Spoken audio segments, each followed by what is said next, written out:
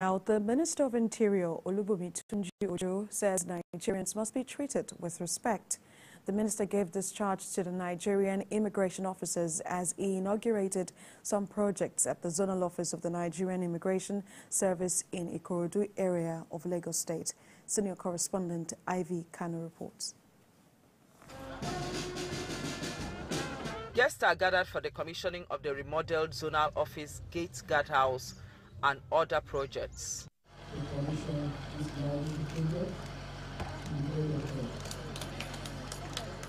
Kick-starting the program, the zonal coordinator made some requests which the Comptroller General addressed. During the NI's 60th anniversary celebration, the guard officers performed 24/7 plus 1 day's duty here, and the need to have a befitting office accommodation for them.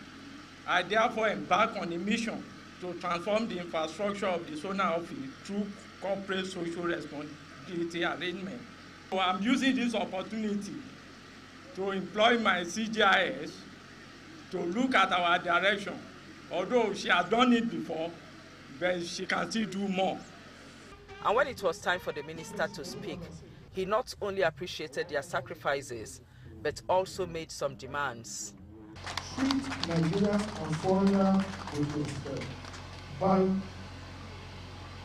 executing your responsibilities. You are not doing Nigerians a favor.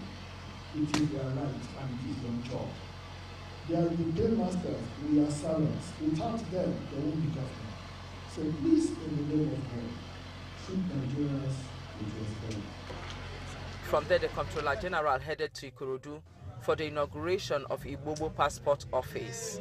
Be aware that once your passport has about 6 months to expiration, go ahead, apply online, make your payment, book the center where you want to apply, and your passport will be renewed. When you do that, the system will not be under pressure. You will not be under pressure. You will not be subjected to the tendencies of exploitation. The new office is a front office for now and has a seating capacity of about 200 applicants. Applicants are expected to capture their biometrics at the facility, while production will be done at the Ikoyi Passport Office. Ivy Kano, TVC News, Lagos.